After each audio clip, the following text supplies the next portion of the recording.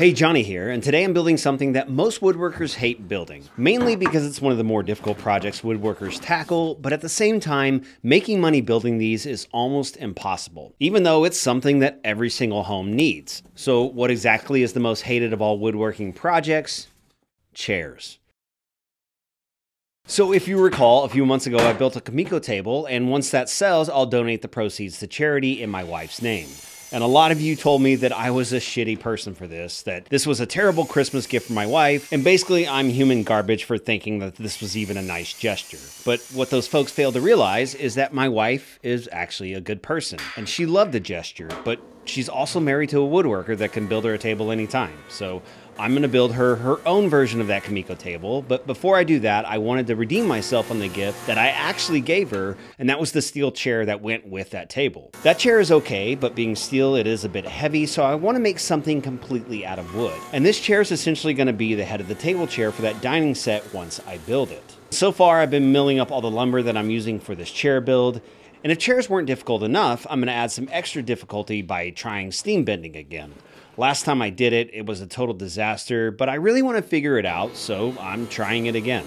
I wanted to build this chair out of ash, but my lumber supplier didn't have any, so I'll be using the old standby red oak, which is currently running about a quarter of the cost of white oak or walnut. And I think the main reason why my past attempts at steam bending didn't go so well is that I tried to bend kiln-dried walnut that was almost an inch thick. So this time I'm going to cut every piece to 1/8 of an inch strip, which does a few things. One, it makes steam bending easier given how flexible the wood is under normal conditions when it's cut that thin. And two, it allows me to create a really interesting finger joint using those bent wood strips. While I assemble the steam bending templates, I want to take a second and explain the design of this chair. While researching chairs, I came across this beautiful piece by Samwoong Lee, who's a very talented furniture designer in South Korea. It features steam bent wood combined with finger jointed wood strips. And while I don't want to make an exact copy of this chair, it is heavily going to be the inspiration for my design, but I also added a few touches to make it my own thing. So recently we moved, and the dining room of the new place is a bit smaller than the old house, meaning that 8-foot glass river table that I built for my wife a few years ago no longer fits. So like I mentioned, Katie gets her own kumiko table, and that's going to be the next video dropping in a couple weeks. But for now, I'm focused on one of the chairs, and if this goes well, I can batch out a whole set. And if it doesn't go well, then I'll just buy her a set to go with the table, which honestly is probably cheaper than building them. There's a little saying in the woodworking community, why buy something when you can build it for 3 times as much? I built 2 identical jigs for the steam bending since there's 2 sections that need to be bent. And one is for the backrest and the other curve is for the frame of the chair that supports the seat pan. And the idea is to layer up the strips to make a thicker piece, and given how thin they are, it should be much more susceptible to bending coming out of the steam chamber.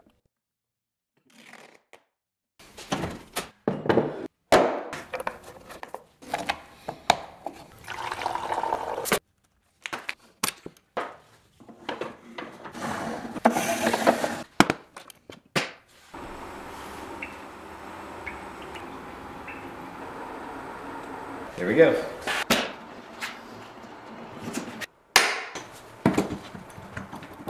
I picked up some of these heavy-duty 1,270mm Irwin squeeze clamps to pull the forms together, and for all my American viewers, these are 50-inch clamps, and these worked great for this purpose. And so far, these bends are going really well. Way better than my last attempt, and this is really sort of easy. Almost a little too easy, actually, although my forearms were getting a bit of a workout. On the second steam bending attempt, I realized I could bend the strips all the way around the form first, and then come back and add some clamps around the bottom to hold those sides in place, and then pull in that lower form, which then saves me from having to pump those squeeze clamps so far. Now, I teased at the beginning of the video that chairs suck to build, and there's a whole list of reasons why, but the main issue for me is that good-looking chairs are often difficult and time-consuming to build. And I think I spent over a week and a half building this chair, although it would have gone a lot faster if I wasn't filming every step. Nevertheless, chairs usually take a long time to build, and you're not likely to find a customer who's willing to spend $1,000 or more per chair, which, given the time and the complexity, is what they're really worth, unless you're just making something super basic. And I know that I'm not the only one who hates building chairs. So I reached out to a couple of my woodworking friends here on YouTube to give their thoughts. And first up is my buddy John Malecki, who's going to give you a very detailed and drawn out explanation as to why he doesn't like building chairs. Chairs suck.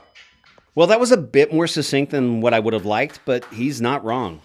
So everything I've read says that you're supposed to wait 24 hours, but it's only been, what, about 20, 19? Those bent laminations went really, really well. I know for a fact that when I take this out of the mold, it is going to spring back on me a little bit. That's to be expected. I think we're going to be okay getting this glued up and back in the mold. Jinx isn't real, but I hope I'm not jinxing myself, because Jinx is very real.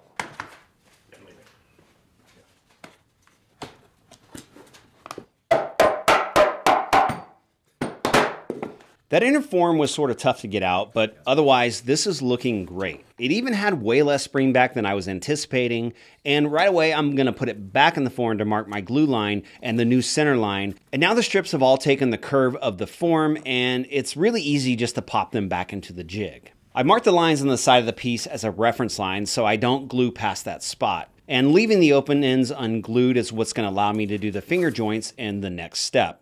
Now, most of the time I use Tite Bond glue, but anytime I want to ensure the glue squeeze out isn't super yellow, I use Gorilla Wood glue. And I'm not sponsored by any glue company, both are fine, but I really like how clear the Gorilla Wood glue dries.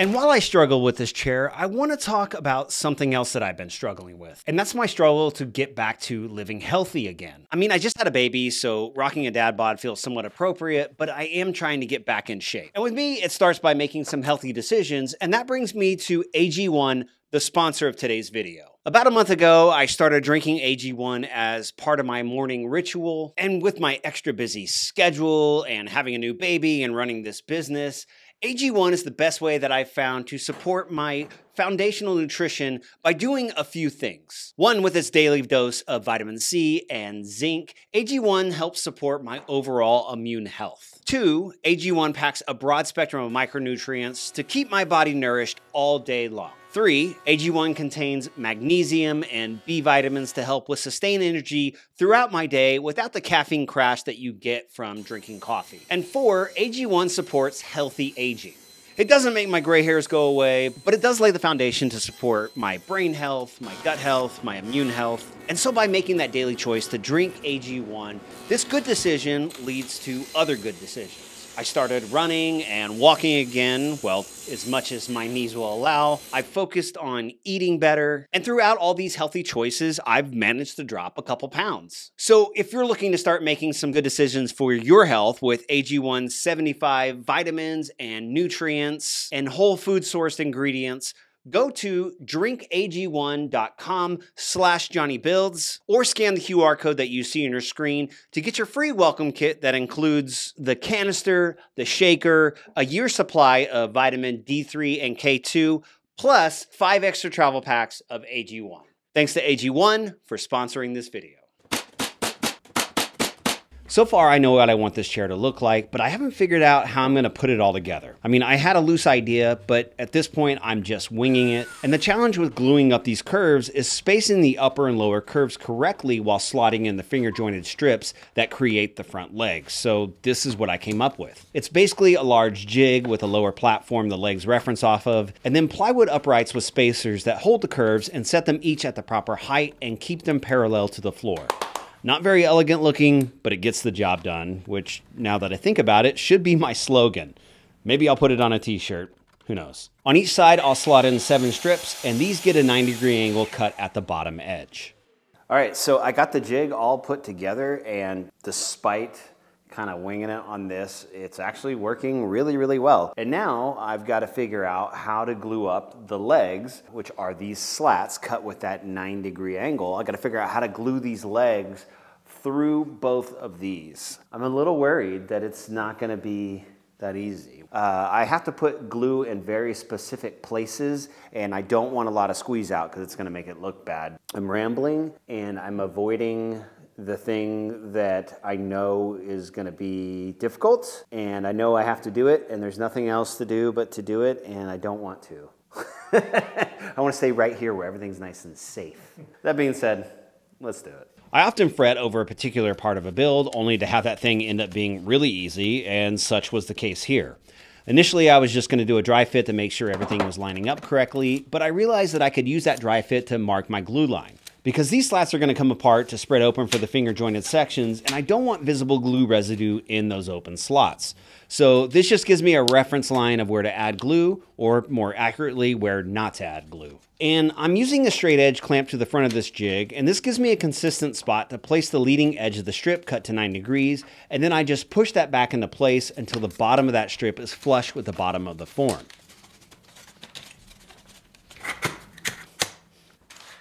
The original finger jointed chair this project is based on had a solid seat pan, but I felt like this was a part of the build where I could really add to the design, so I decided I wanted to add that same finger jointed detail from the curves to the seat pan.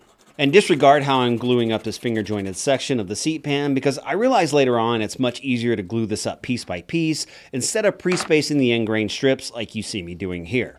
It worked okay, but wasn't necessary. This is definitely a case of me trying to get ahead of potential issues, and in the process, I end up overthinking things and making even more work for myself.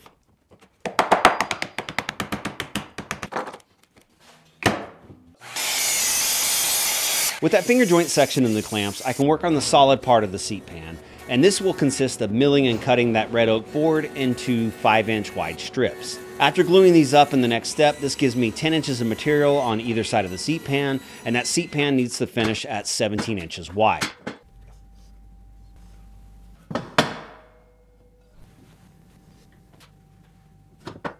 For now, I'll set that aside to work on one of the main design details for this chair. So again, this chair is meant to go with that kumiko table that I'm building for my wife, and I really wanted to carry over some of that kumiko design to this chair. I want the kumiko to live along the back radius of the chair, which means I have to make a kumiko panel and then bend it into place. And I wouldn't even think that was possible, but I watched the video where my buddy Johnny Trumbukas from JT Woodworks made a bent kumiko lamp by kerf cutting the kumiko panel before he bent it. This also means that I get to use a softer wood to make the kumiko panel. Normally I use maple, which makes cutting those little angles on each strip a bit more difficult because maple is pretty hard. But this time I'm using basswood, which looks almost identical to maple, but is much, much softer, meaning cutting those angles will be much easier.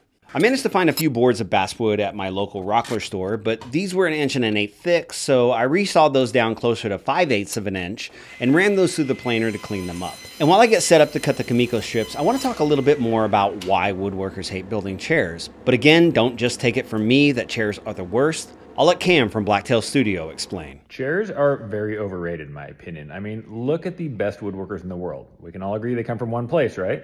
Japan. And where is the preferred eating position in Japan?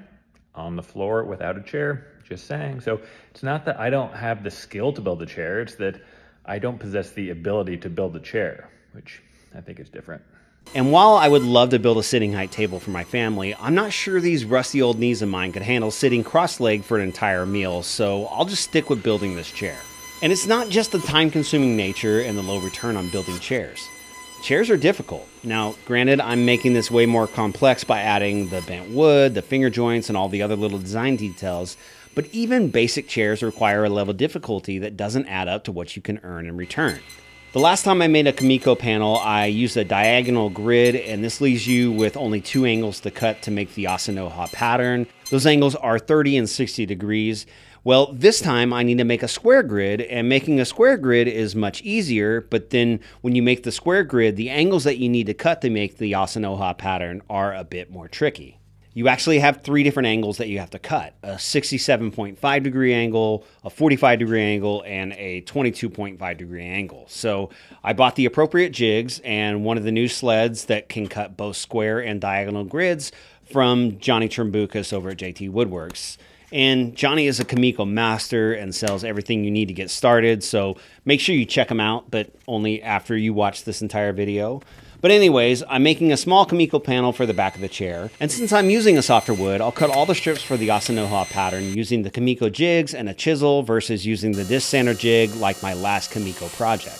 And it's super satisfying with how smooth the basswood cuts, and when you get all the angles and the length perfect, those pieces just pop right into the grid.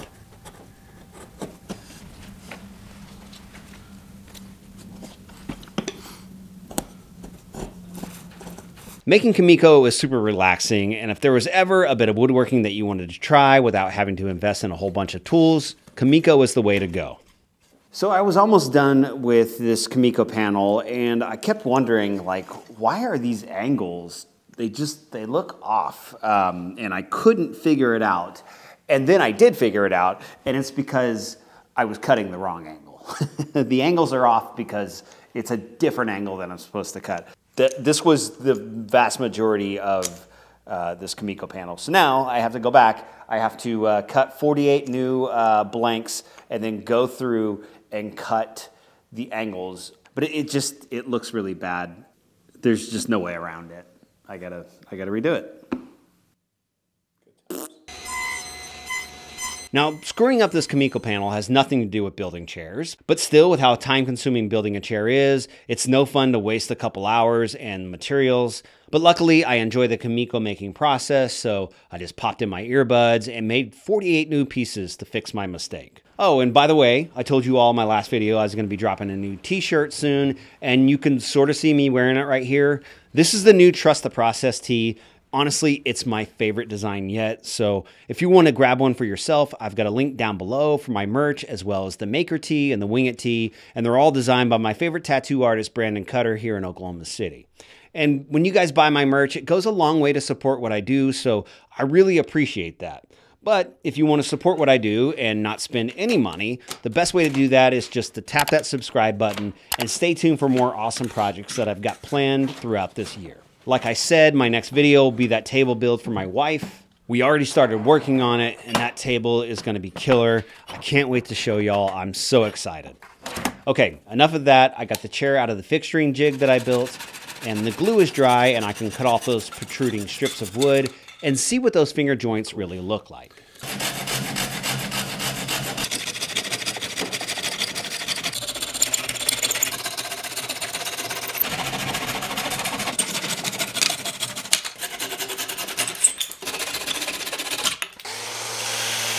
The chair is looking really good so far, but there is so much more to be done.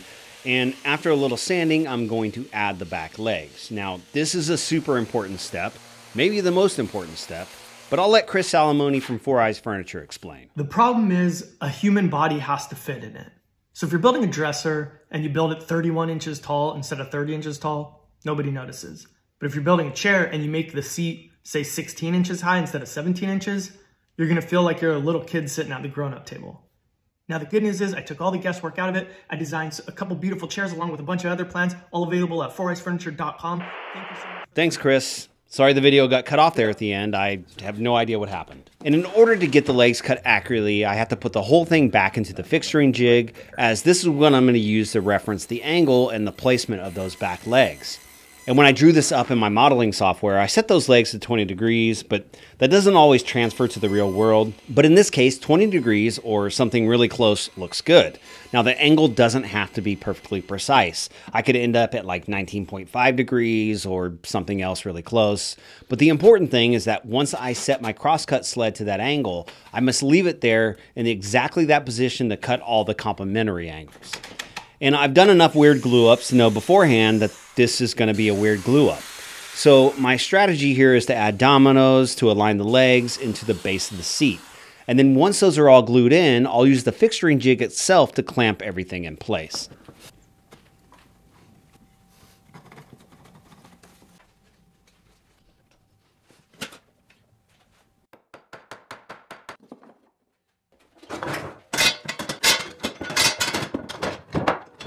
All right, so the next thing I need to do is figure out how to put this piece in the middle of the seat pan. So trying to scribe this in accurately is not going to be the easiest thing. What I'm going to do is line it up right in the middle of these two pieces, and then I'll just trace the outline and then take it over the bandsaw, make that cut. But I think what I can do after that, I think I can just temporarily CA glue each side, and then I can route that exact edge. And then I'll have that cut out, and then I can glue the whole thing back up and then cut out my seat pan.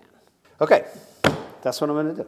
If you listen to everything I just explained about how to cut the curve and glue up this piece, please immediately forget what you just heard, because that is very much not how this works. And at this point, I'm just happily plugging along, thinking that I've got the seat pan all figured out. So I have a tendency to make things way harder than what they need to be. Or in this case, I really had an idea and didn't know how to execute it and just thought that I would figure it out along the way, which is mostly what I do. But it's not working out on this one. I thought I could just, you saw me scribing that profile, cut it on the bandsaw, and then I'm like, oh, I can just come back and flush trim it and use this as a template. Well, you can't do that because that's the opposite of what we're trying to carve here. So I threw it in the vise and tried to sand to my line. But the problem is, one, I was using the Rotex, which is really aggressive. And two, on this 1.5 inch edge, it's really hard to keep that square the whole time when you're sanding. So it has a tendency to kind of lean one way or the other. And it looks like crap. So what I did was I went into my modeling software. I drew a model that is as close to the dimensions of this as I could possibly get. We're going to take this out to the CNC, carve it to those dimensions, and then we'll see if it works. But there's no guarantee that it's going to. So once again, chairs suck. I hate building chairs. Man, Johnny, you are really undertaking a difficult task. Chairs are tough. You have a lot of compound angles, especially in the legs. It makes it difficult to set up systems for making just a few pieces. I really like to create machines that are capable of doing things over and over. And when you're only making a few chairs, it's just really tough to do. So good luck, my friend. Thanks, Jonathan. Always nice to get some encouragement from one of the best guys I know. So now my thinking is just make a model of that profile and then cut a new edge on those blocks for the seat pan and just kind of hope it all lines up. This ended up better, but it's still way off, so now it's on to plan C. And this time I'll try gluing up the seat pan with those curved finger joint strips all at one time. Oh, that made that way better. I'm borrowing a technique here that I saw from another YouTube woodworker, Johnny Builds, from 5 minutes ago, and I'll use that dry fit method to mark where I should and shouldn't apply glue. He was able to avoid getting glue down in the gaps, and I'm hoping for the same results here. So thanks, Johnny. I'm a huge fan. With the seat pan all glued up, now I have to install it, which is not as easy as it seems. And the main reason for that is where the seat pan interacts with the inward curves of the finger joint glue ups. This isn't something I can just 3D model beforehand and know the exact dimensions. I mean, you can get close, but you end up with a more organic shape after the glue ups that isn't perfectly symmetrical. Holy shit, that worked. So the best solution I can come up with is to make a template by scribing in the exact radius on this 1/4 inch piece of plywood scrap. Now it fits along this radius and I can trace the exact dimensions that I need. Then I take those measurements along every inch and import those into my 3D modeling software. And using the fit point spline tool, I connect the dots and then use this to make the G code that I'm going to use to cut this out on the CNC. I know this seems like a lot of extra work, and if you have a better method, I'm all ears. After carving a test piece out of plywood, I can see that I'm really close. Close enough, I can go ahead and carve the actual seat pan on the CNC.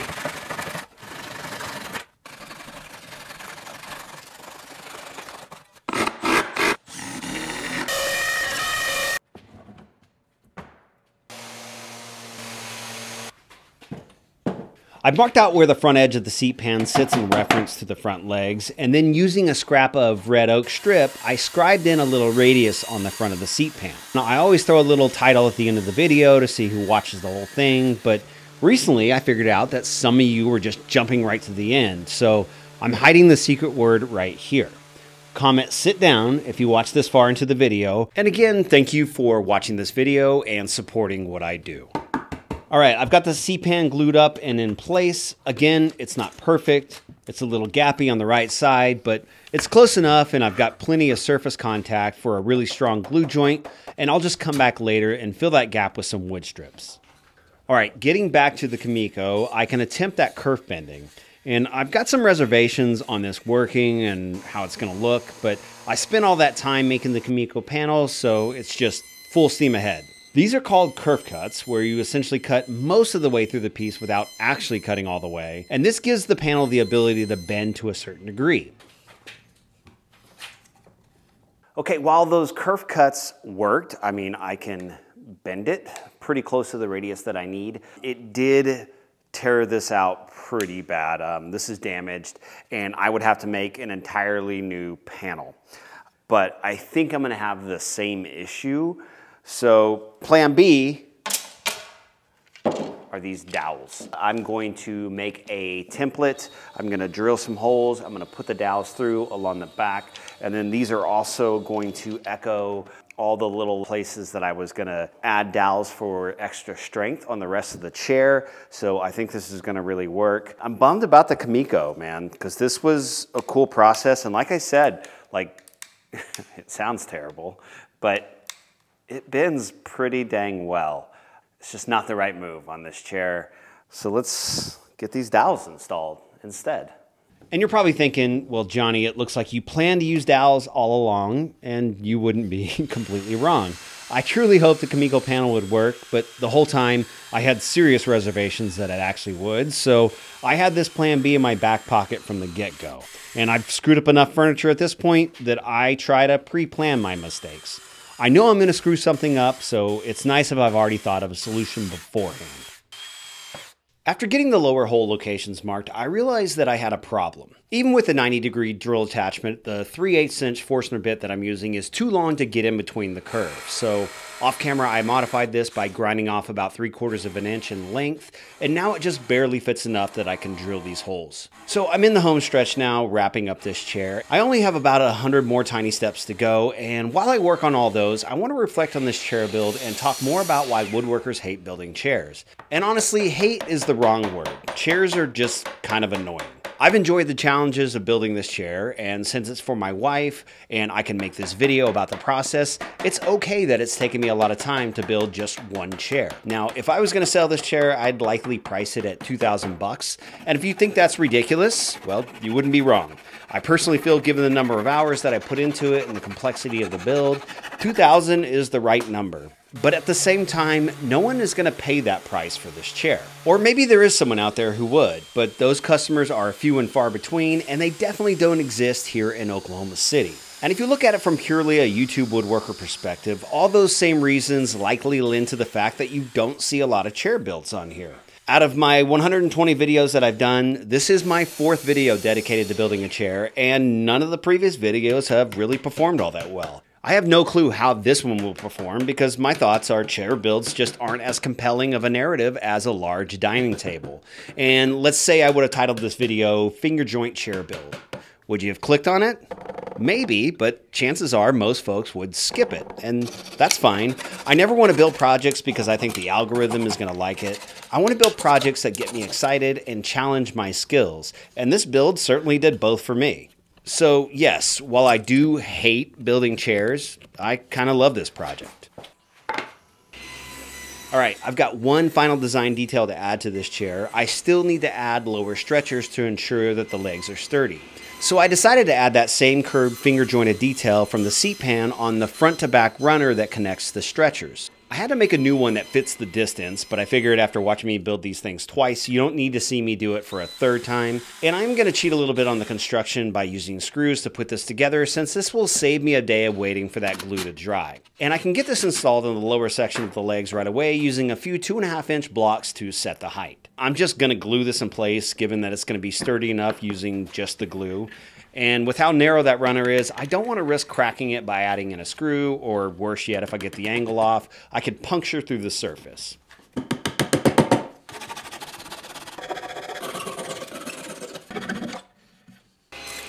Earlier, I mentioned that the fitment of the seat pan was a little gappy, and using this thin scrap, I'll hide that gap. Like I said, there's plenty of glue surface between the seat pan and the lower curve that this is going to be strong enough.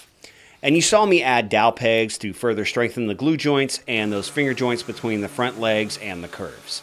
All that's left now is to give the whole thing a good sanding, and I did have to make this little popsicle stick sanding block to get in between the slats where I did have a little bit of glue squeeze out.